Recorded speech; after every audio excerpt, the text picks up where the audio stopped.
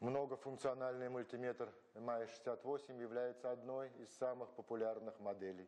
Multifunctional MY68 multimeter with automatic and manual selection of measurement range is one of the most popular models of its kind.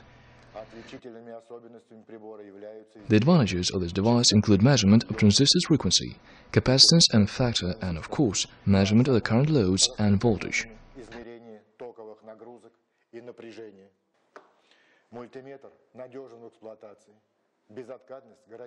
This multimeter is very reliable in operation with full ability guaranteed for many years to come. However, every technical device requires some care and attention from its user. Only carelessness and negligence can lead to failure of this perfect technical masterpiece. I will not go through the user's manual for this multimeter. I am sure you have already studied it yourself and even tried in real life. However, I do want to cover a couple of positions and talk about common defects, just for the sake of technical safety.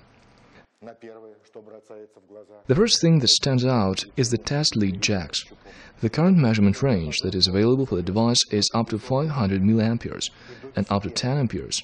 The same is indicated on the discrete switch. Ignoring these limit values might lead to additional difficulties associated with the replacement of breakers. The multimeter is surely equipped with breakers, but at some point they may seriously damage your device if you systematically break the basic rules on using breakers of respective standards.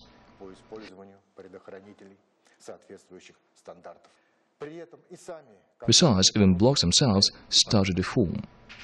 And the last thing, small preventive repairs of a discrete switch. This is also a defect resulting from wrong, or better say, negligent operation of the device, notably additional current load on switch contacts.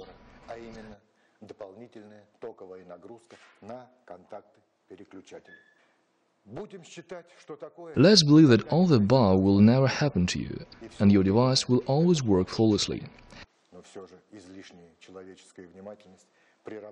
But being careful when working with a voltage that is dangerous not only for the device but also for a human being is not too much to ask.